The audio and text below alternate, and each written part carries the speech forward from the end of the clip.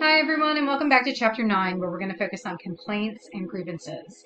And in order to understand complaints and grievances as they are performed within an organization, we're going to have to talk about and define what a union is. So, a union is a group who represents workers that are negotiating the best possible outcome for their wages, benefits, and conditions of employment. And if you've ever heard the phrase union run shop or union shop, what this means is in order to be a member of, to work in that industry or to work in that organization, you have to join the member or the union as a condition of your employment. The police union is one of the most powerful unions in history and certainly in current existence. So let's talk about the birth of all of this a little bit, and that happened through some legislation, starting with the National Labor Relations Act of 1935, which legalized collective bargaining. And what is collective bargaining? It's negotiation of wages and employment conditions. It requires that employers negotiate with elected representatives of the union who are speaking on behalf of all of their employees. This was followed by the Fair Labor Standards Act of 1938. Law enforcement is covered by this. It mandates a 40-hour week, and anytime over that 40 hours, there is mandatory increase in compensation at time and a half. And it provides mandatory comp time for every hour of overtime worked. So that comp time, for those of you who don't know, means for every hour you work, you get that hour back to take it as leave in the future.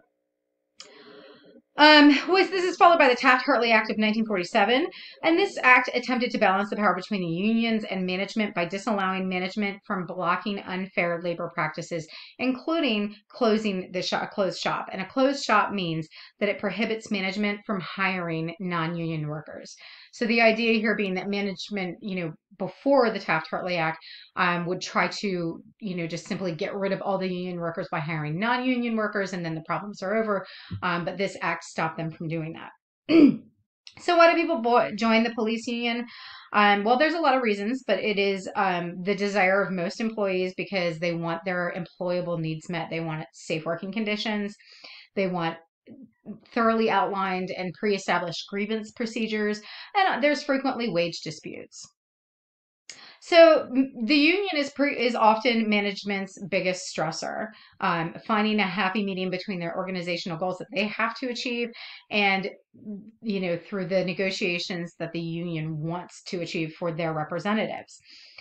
So we talked about collective bargaining, and this is when union members who are representing all of the employees are going to meet with management, and they're going to negotiate a work contract out.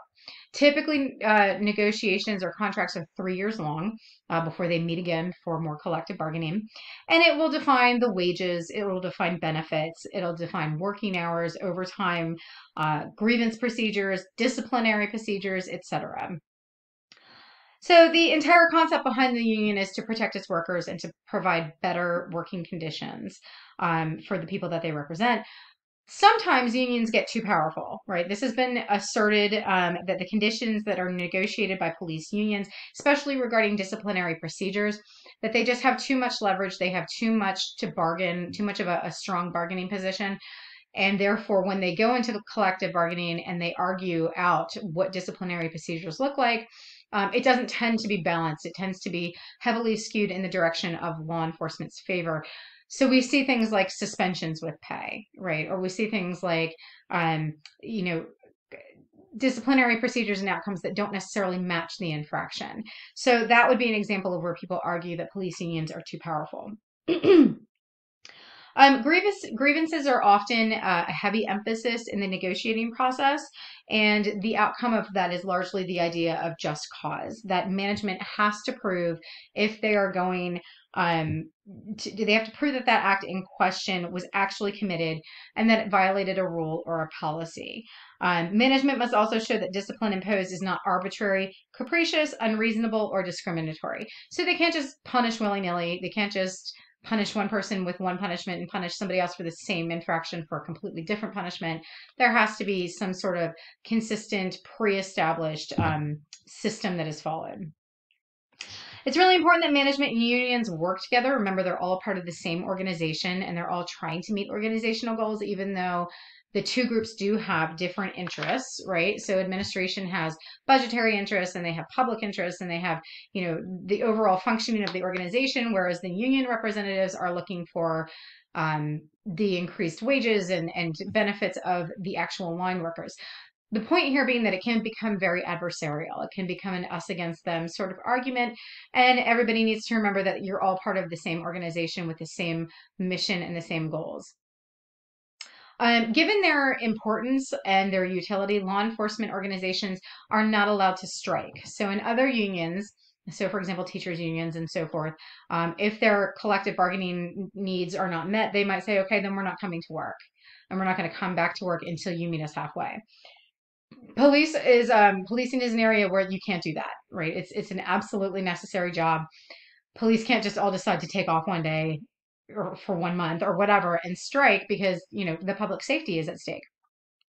So that is something that is a fact of the negotiation process is you cannot use that tool in negotiation for law enforcement, but it doesn't mean that it never happens. So we have something called the blue flu, and the blue flu is a completely unofficial approach to collective bargaining negotiations where if the employees and the union representatives are not happy with what the administration is offering them, if they feel that the administration isn't offering them enough or working with them, well, everybody just suddenly gets the flu and doesn't come to work, right? All on the same day, which is a big problem for that organization because imagine no officers for 2 weeks, but you still have the same rate of 911 calls coming in and car accidents and disputes and domestic violence. I mean, all of it is still there. It's not going to go away, but you have no line personnel to take care of it.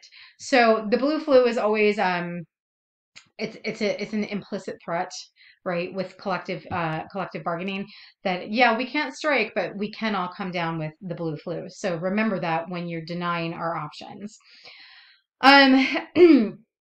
So one of the things that they do through collective bargaining is determine the process of complaints and grievances. So I want to go through that. And a complaint is a statement of the problem versus a grievance, which is a formally registered complaint.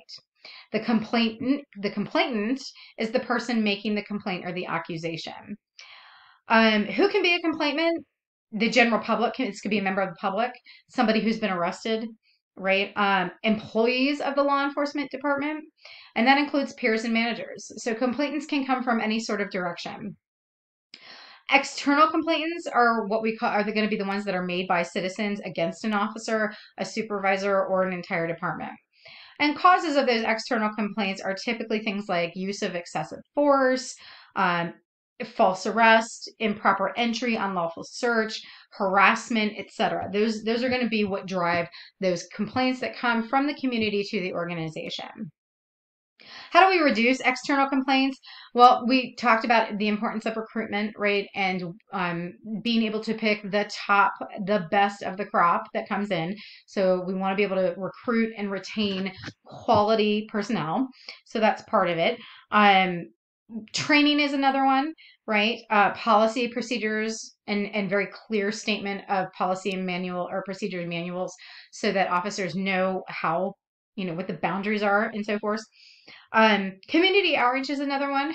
Always developing a good line of communication with the community means that these things are more likely to be handled informally rather than a formal complaint or external grievance.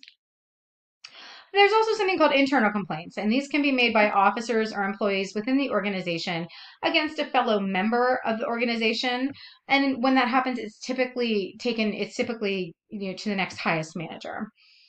Causes of internal complaints usually are safety conditions, right? That officers aren't being given safe working conditions, that the vehicles are not being maintained and updated, that the officers aren't being given the tools they need to execute their jobs safely and efficiently.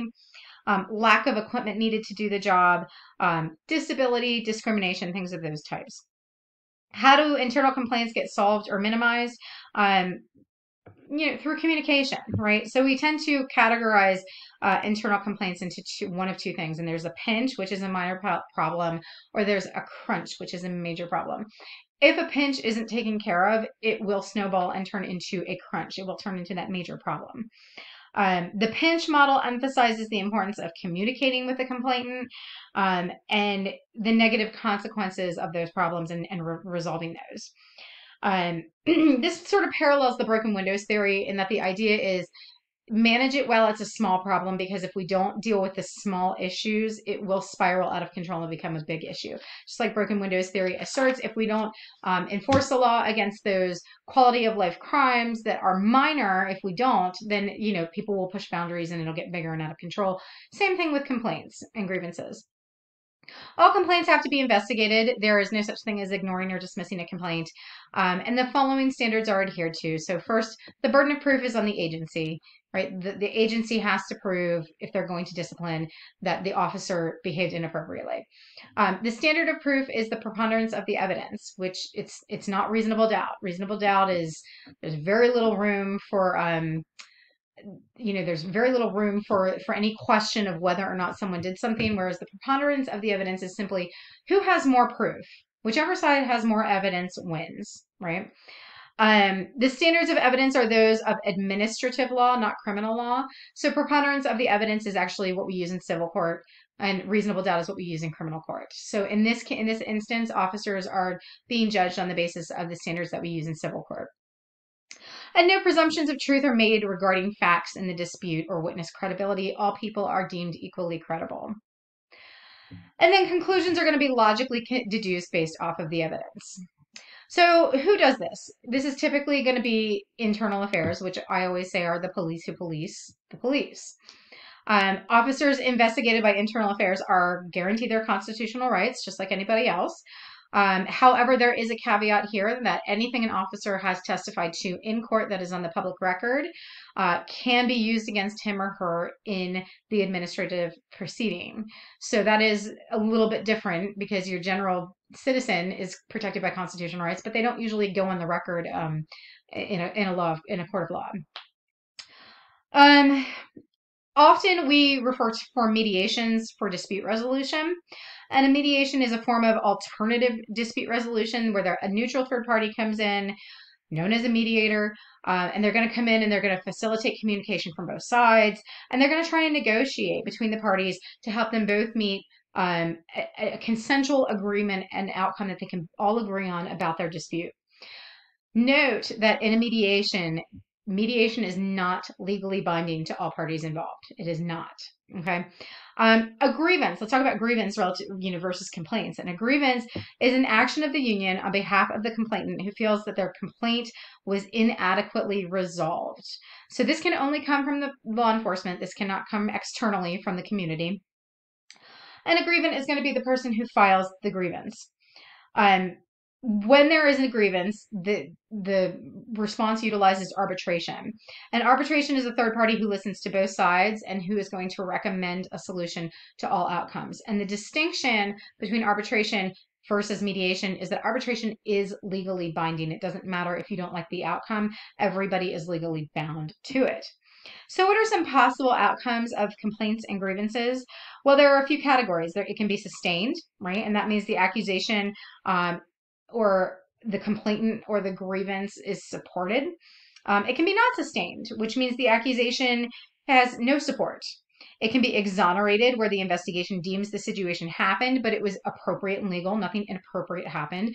Yes, what is being accused of happened, but it didn't violate any rules, laws, policies, or procedures. And there is the final category, which is unfounded, where the complaint or grievance investigation determines that the accusation was unfounded or false.